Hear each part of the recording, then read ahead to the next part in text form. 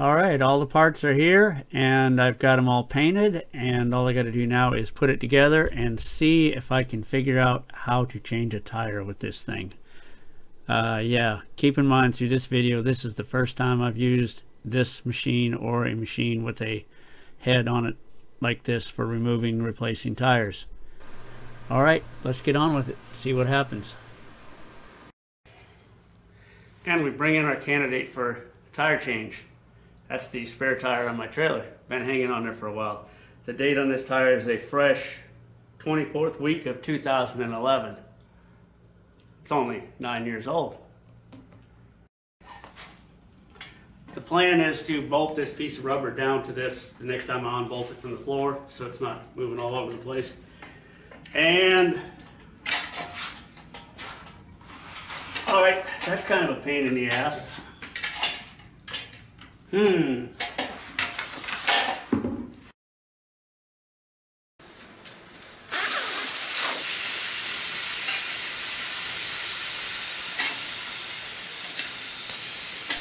First problem, the foot wants to slide over the edge of the rim. It's because of the angle that the tire is laying makes the rubber tire actually slightly higher than the rim right at this point. My solution, for now anyway, just prop it up with a couple of 2x4s.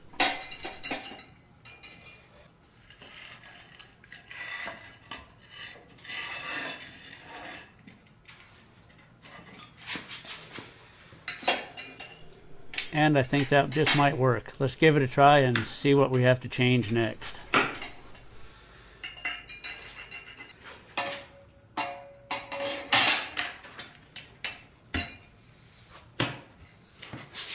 Alright, you know you like my rim protector. It's made out of a plastic bucket.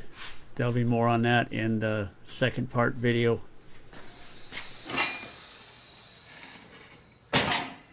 That's what I thought might happen.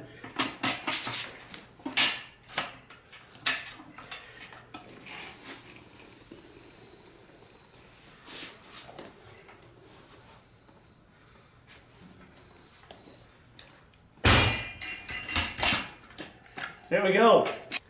Well, that gets caught in there and tries to pull itself off if the bead doesn't break all the way, but that's not too bad. Well, this stacking 2x4s to make this tire sit level is not too bad, but I'm going to come up with something better than that. And coming up here shortly is where I start bending things again. The back bead on a rim is harder to break because the seat is a little bit wider on the back side of the rim, and it has a little bit of a safety lip to help keep it from coming off if you have a flat or whatever. I don't really know why. But anyway, it takes a little work to pull the bead off the back side of the rim, but I saw this in other people's videos where this part of it did bend, so I figured it would need reinforcing, and we'll reinforce that later. On with the show. I didn't have any lube mixed up in a spray bottle to spray into the gap, but spraying a little lube into the gap as you start to break this bead does help quite a bit.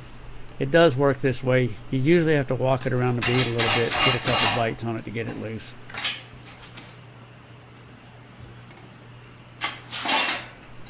That little piece of wire sure helps hold this thing out of the way, but I'm thinking maybe a magnet right at the edge of where the rim sits on to just tap it against the magnet and let the magnet hold it up. Sounds good to me.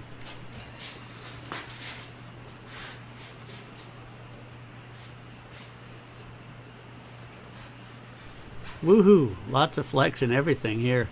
And this is where the top tube did bend a little bit, so like I said, a little reinforcement, it'll last forever, maybe.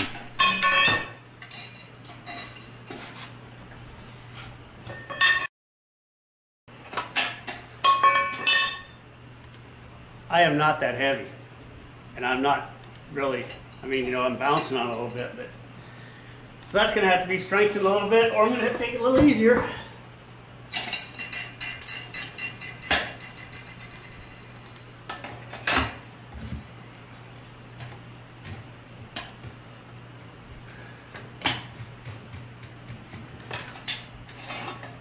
All right, almost there.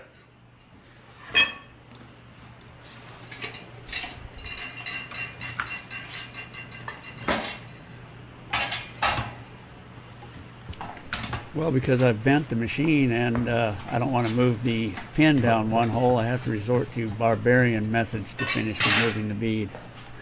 But it worked.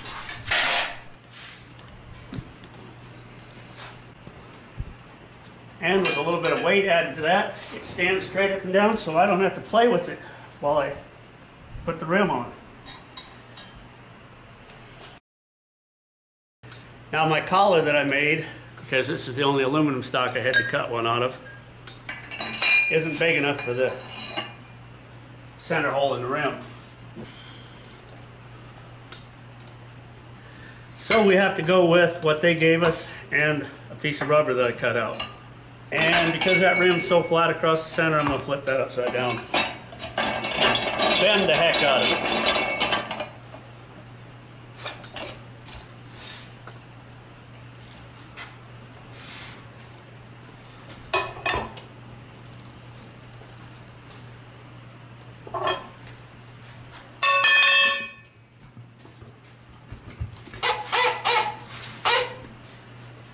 Woohoo! Well, that doesn't hold it as good as the cone does, but it will work, I think. I know. Harbor Freight chip brush. Probably not the best for this. Forgot to order a brush, but I'll get one. And this will do it for now, I'm sure.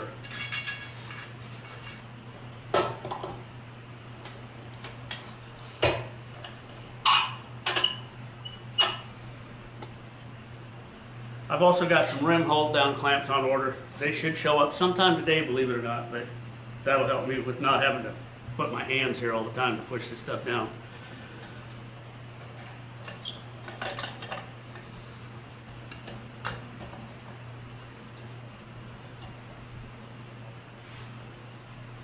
And yeah, the valve stem's not out of it yet, but it'll be out of it before I put the new tire on.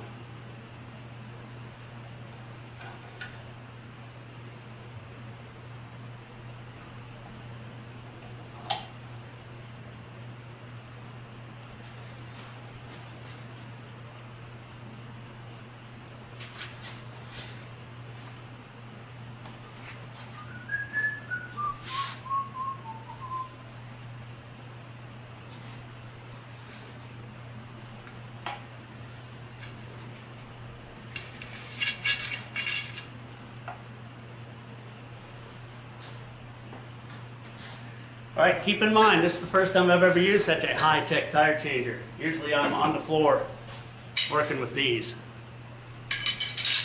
I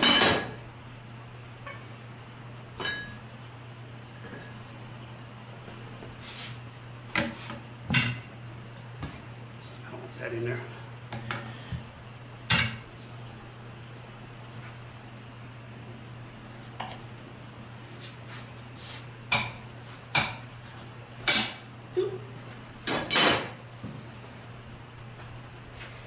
All right, first time taking the tire off Harbor Freight tire changer mod.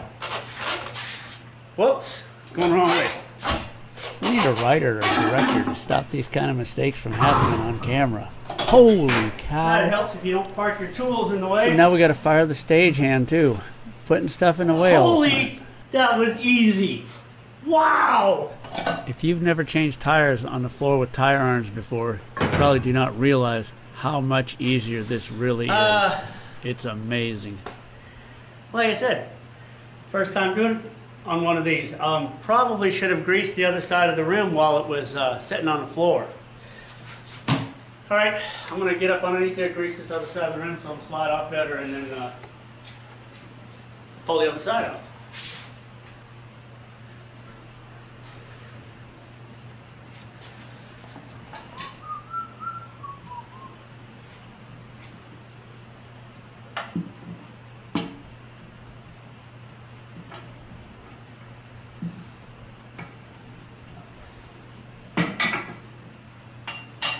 We'll start a little further over there, and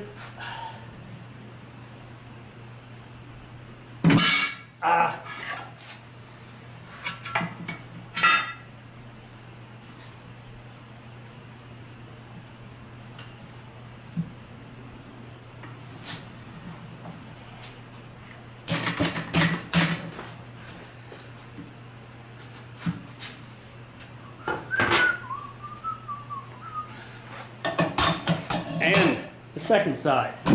Ah, it fell off.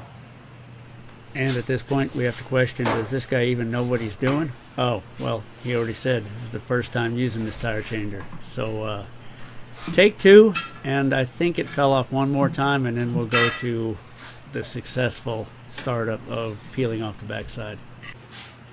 Too slippery, not getting far enough on there. All right, now she started. Nope, it's not.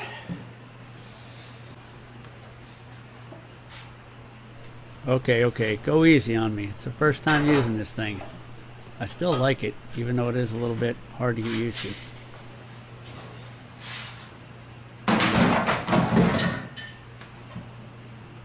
This has just the tiniest bit of lube on it. These are 412 stems, the shortest ones.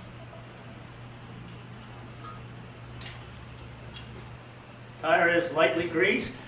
At this point, if I had a director, he'd be stopping me and making me say it over again, but it's not grease, it's bead lube, so it's lightly bead lubed. Let's press on.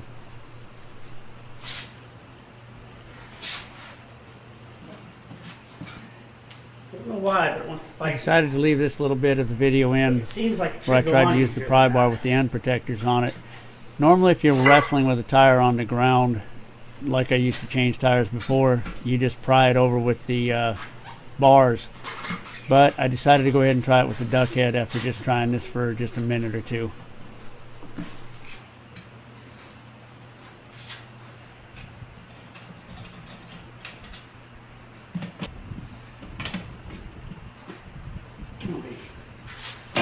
There you go.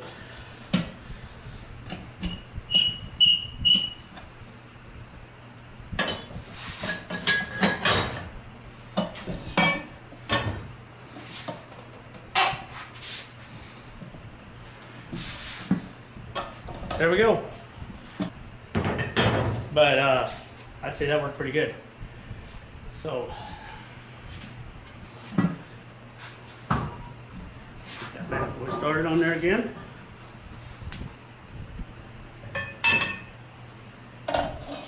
I'll be glad when I get my bead clamps so I can just drop them in there. But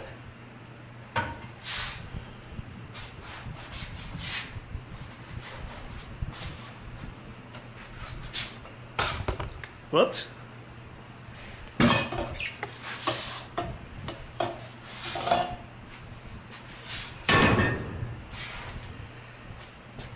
If you haven't built one of these already, make one, unless you're just happy with sitting around waiting on people to change your tires. A couple things I can point out real quick, and then, like I said, there'll be a second video more in depth on how I put this thing together. But this can be any size you want it, just has to slide together. This just has to fit over the top of the center post. It can have a little bit of wiggle in it, that's fine. I actually put a little plastic inside mine, you'll see that in my second video. I added this so that when I loosen these, raise this up or down, well, you gotta loosen them all the way to get it to move. And I raise that up or down, I can raise it up, take it off, and it doesn't fall out. My center bolt stays with the centerpiece. I need to put a little oil on everything, kind of stiff. But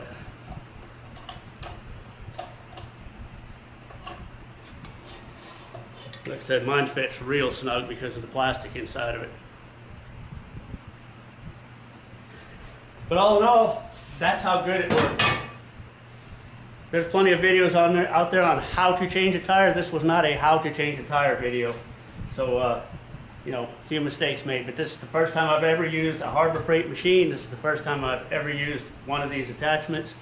And I think for the first time, that's way better than crawling around on the floor. And I got about $100 in the stuff that I bought, maybe. Well worth it.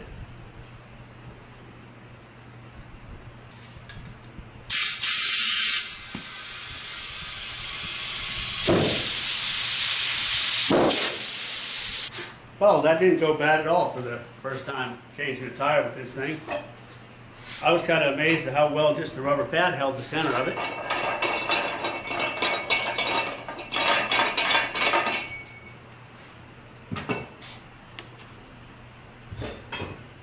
The bead breaker needs a little strengthening. I've put a plate down the center of it, and I'm going to have to strengthen the tube coming out. I had a bead breaker before this. I'll show you that at the end of the video. That's why I think this one's kind of wimpy, because when you see mine, you can stand on mine. Anyway, this video was just showing the use of it for the first time that I've ever used it. And there'll be a part 2 video showing how I built it and all that good stuff. And also the things that I bought to build it. One thing real quick. These right here, those are actually made for a motorcycle. You don't really need to buy those, because I found out that once you put the duck head on the end of that, on and off, you don't need this. The only thing you need is a little tiny bar to flip it up over the end of the duck head. Thanks for watching. Like, subscribe, all that good stuff, and part 2 coming soon. This right here is my other bead breaker that I used to use. That's why I think theirs is kind of wimpy. You can jump on this handle, adjust in and out, set that bad boy right there on the bead of the tire, and just stand on it if you want to. But I guess it'll get retired now. That was the easiest tire I've ever mounted in my garage or shop. Like I said, I usually do it on the floor with tire iron.